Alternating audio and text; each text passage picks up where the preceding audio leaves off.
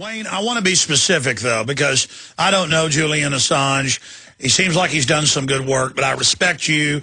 I respect the John Young from Cryptome, and I've seen most of what you've talked about, unfortunately, has come true. So I know you're a really good source, and I believe that you believe you have well-founded reasons to not trust them. But going back, are you specifically saying that this Julian Assange guy is a famous hacker involved in going after U.S. military computers in the 80s? Well, this is the background of the WikiLeaks group. One of the principals with WikiLeaks has been associated with the Chaos Computer Club in Germany. I think the fact is that these people travel around the world. They say there's government agents after them. Though I think that there needs to be more transparency with this organization. Well, their comeback is, well, we have to be secretive because of the information and the people we're dealing with. Well, if this private Manning is any indication of how they protect their sources, they're dismal failures, because this guy's looking at years in prison because he was outed by one of these people that was associated with WikiLeaks. That's not how an investigative journalist deals with their sources. They go to great pains to protect their identities, and so far their track record gets a big fat F.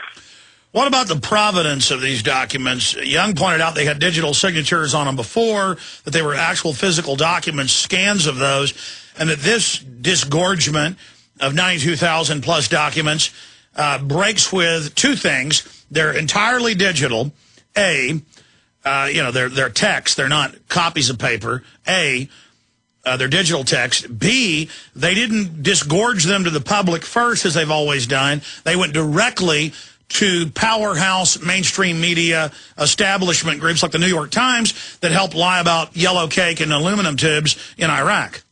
Oh, absolutely. I think with the track record of the New York Times and the track record with Der Spiegel on Iran, I think we have to be very skeptical. Now, to be fair to WikiLeaks, they were criticized before for not engaging the media, the journalists, but I think they went the other direction here by selectively making this information available to some media sources that have shown themselves in the past not to be all that trustworthy.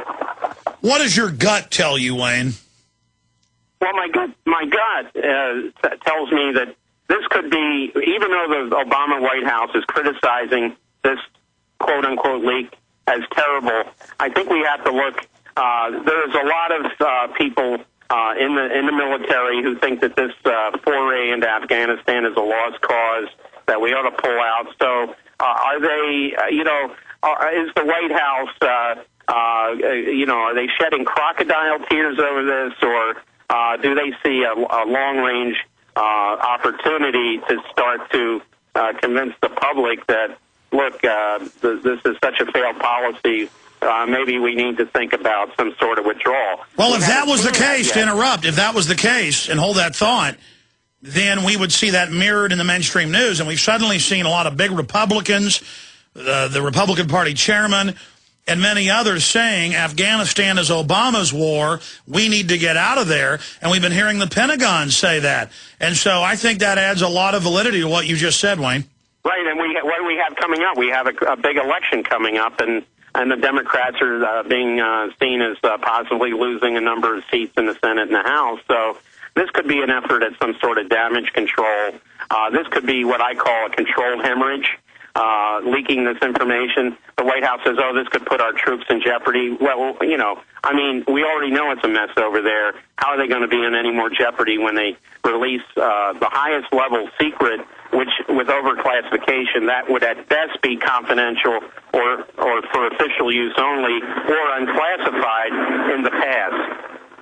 Yeah, because Ellsberg's reports, those were the highest level government and think tank analysis from the big brain bugs that the war was a complete failure, not battlefield communiques. No, yeah, right. The Pentagon Papers came out of the Rand Corporation, which was basically writing policy in Vietnam and Indochina. So what we have here, what do we have? Emails, cable traffic between U.S. diplomats and State Department.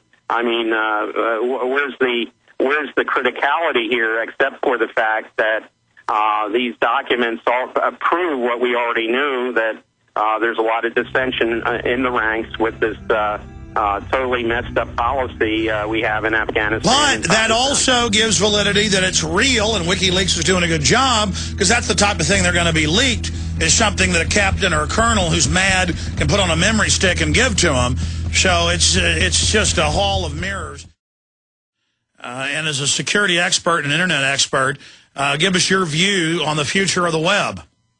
Well, I think the idea of the president having the authority to throw a kill switch should send shudders down everyone's spine. We have to look at the three senators who proposed this, who really shepherded us through the Senate. Joe Lieberman, and we don't have to say anything more about him, but the other one, Susan Collins from Maine, but the other one, Jay Rockefeller from West Virginia. And, I mean, that last name should tell everybody who's behind this and what the motives are. Well, we know his quote, we would have been better off without ever inventing an internet. You got Lieberman saying, we don't want to censor the web, we just need the power that China has to control it. Well, and China does effectively control the internet. They have their own search engine called Baidu. They didn't like Google. Of course, now Google apparently has settled its problems with China, but many websites are blocked in China. And is that what Lieberman's referring to? He's putting China up as some great example for this country to follow. I mean, I can't believe the people of Connecticut constantly keep putting this guy back in office. But we have to remember Connecticut is the home of the Bush family. It's the home of William F. Buckley, and it's the home of a number of Wall Street gangsters. So should we expect anything less from the state of Connecticut? Probably not. Wayne, I want to bring up two other points with you. You probably didn't hear it, but last Friday, Rush Limbaugh came out and said there's a blue blood elite in New York and D.C. The banks are ripping us off. They want to destroy the middle class, and the Republicans are controlled by the same elite. He's always acted as a gatekeeper to deny that we have a corrupt oligarchy running things. He really went far on Friday. Is that because if he doesn't do that and change with the times because the public's already waking up, he won't be relevant, or is there a fight within the establishment? What's your view on that? Well, I think he's trying to be like you, Alex. He probably sees your ratings and his ratings, and he figures he's got to repackage himself and rebrand himself. If he really believes this, I say, welcome to the real world, Rush Limbaugh. But let's see if he maintains this stance. It may change with time. Well, I tend to agree with you. Lastly, really chilling news here. Haaretz reporting, the Jerusalem Post, Associated Press, ex-CIA chief says strike on Iran seems more likely now, and that even if they don't get a nuke, they need to be attacked. This from Hayden. Amazing statements. It seems that the drums for war are really intensifying. Give us your view from being inside the Beltway there, what the chatter is. Is this getting ready to be green-lighted?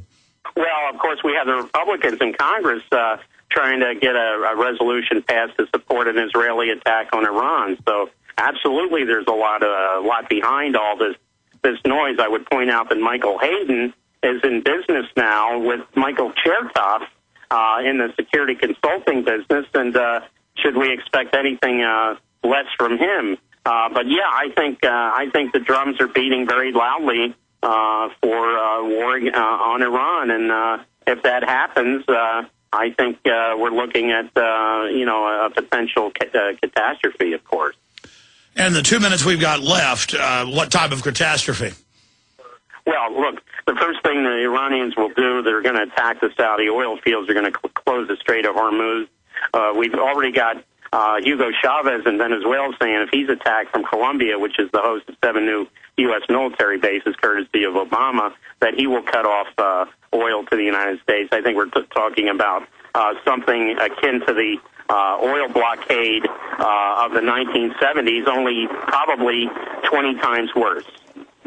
And we now see the military priming the propaganda saying that they think nuke components are being shipped from Venezuela via ship to Iran. That's a perfect way to attack Venezuela and claim because they were helping with weapon systems. Well, of course, and here we go with the phony intelligence, which I reiterate that that is the neocon stock and trade. False intelligence, bogus intelligence, forged documents. We saw it with the war in Iraq, and we're seeing it play out all over again. What's the time frame on an Iran strike? Well, I said in 2004 there were plans to try to do it before the November election. I think we're looking at electioneering politics, and what better way to rally support for the White House than to have a war with Iran in, say, early October. We'll keep watching it. Thanks for your help. WayneMadsenReport.com. Wayne, we'll talk to you again soon.